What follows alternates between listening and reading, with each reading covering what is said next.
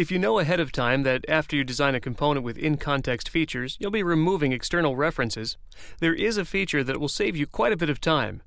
Here, I have a simple plate with some cuts in it. I'd like to edit the second plate and use in-context features to copy the cuts. I'll edit the plate and create a sketch on this face. Now, I'd like to convert these contours onto my sketch. Before I do this, I'll click this icon on the assembly toolbar. No external references. With this icon enabled, when I select these contours and use the Convert Entities sketch tool,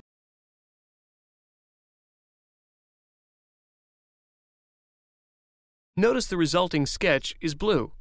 This means it's completely undefined. This allows me to capture the geometry, but it doesn't create external references. If I need to define the sketch, I can simply use dimensions and relations that are not tied to the orange plate. Also, as you edit the sketch, you can toggle the No External References icon. This allows you to create external references for some items and not others.